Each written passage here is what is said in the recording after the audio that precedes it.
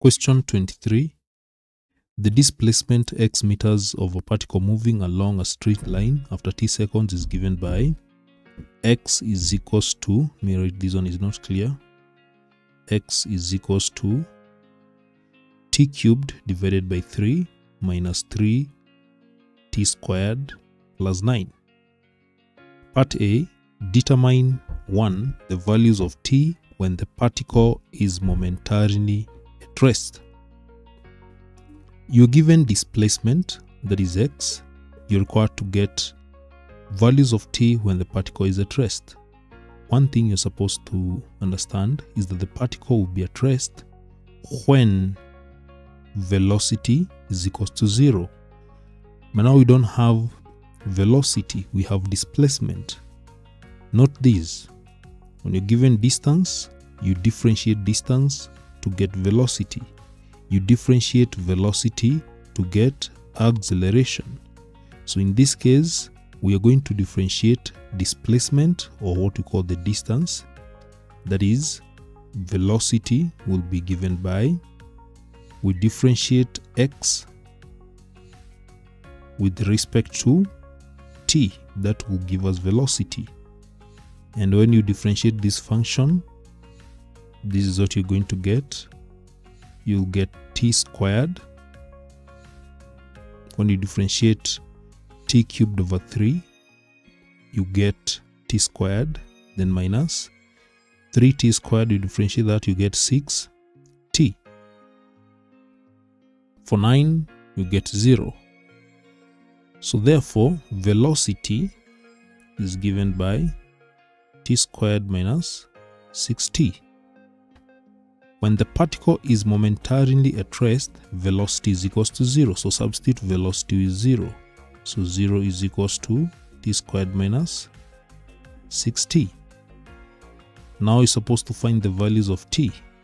So t squared minus 6t, you can factor out t. T is common. So you get t minus 6 is equals to 0. So we'll get two values of t. T is equals to 0, that is 1, or t minus 6 is equals to 0. And for this case, you get t to be 6. So the values of t when the particle is momentarily at rest is therefore t is equals to 0 seconds and t is equals to 6 seconds. Part 2, the values of the displacement x meters by the time the particle comes to rest. We have already calculated the values of t when the particle comes to rest. That is, t is equals to 0 and t is equals to 6. So now we need to find the displacement at these times. So what will be the displacement when t is equals to 0? You simply take the expression for displacement, which is x. X is equals to t cubed. X is equals to t cubed over 3 minus 3t squared plus 9. Simple as that. So just substitute. So when t is equals to 0, just substitute. X will be given by, so where you have t, substitute is 0. So you'll have 0 cubed over 3 minus 3 0 squared plus 9. So for these, x will be 9 meters. So what about when t is equals to 6? The substitute, x is equals to 6 cubed, substitute. So t cubed, 6 cubed divided by 3 minus 3t squared, like that, plus 9. And for these, this is a calculator, you'll get negative 27 meters. So therefore, the values of displacement x when the particle comes to rest is 27 meters and 9 meters. Part B, determine the values of t when the velocity of the particle is -5 meters per second. Values of t when velocity. We already have the expression for velocity. We got velocity in A part 1. Velocity is given by t is here. V is equals to t squared minus 6t. Now you're required to, when v is equals to -5 meters per second, you just need to substitute. So t squared minus 6t, which is velocity, is equals to -5. You're substituting v, we have v with -5 meters per second. So you notice that this one will form a quadratic equation. T squared minus 6t, bring -5 to the left hand side, you get +5 is equals to 0. So you simply need to solve these. So when you factorize these, you're looking for two numbers. Use factorization, whose product is going to be 5 and sum will be -6.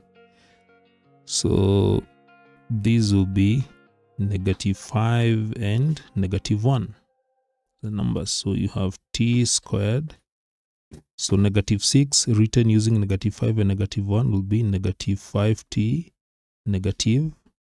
t plus 5 is equals to 0. Factor out t, so this will be t minus 5, then -1, t minus 5 is equals to 0.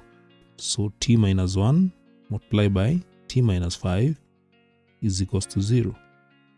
So therefore, t minus 1 is equals to 0. T will be 1, or when t minus 5 is equals to 0, t will be 5. So those are the values of t. So 1 second and t is equals to 5 seconds. Simple as that. Part C, determine the acceleration of the particle at t is equals to 2 seconds. So how do you get acceleration? We get it after differentiating velocity. So we have the velocity, which is given by t squared minus 6t. So acceleration will be obtained when we differentiate velocity with respect to t, which will be 2t minus 6.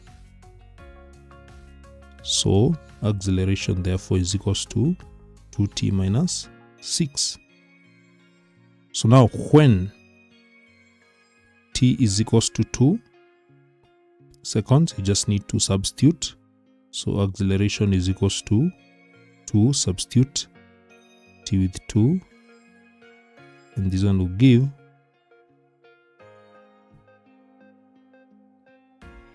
4 minus 6, and this will give -2 meters per second squared. So that is the acceleration. That is how you're supposed to solve that question.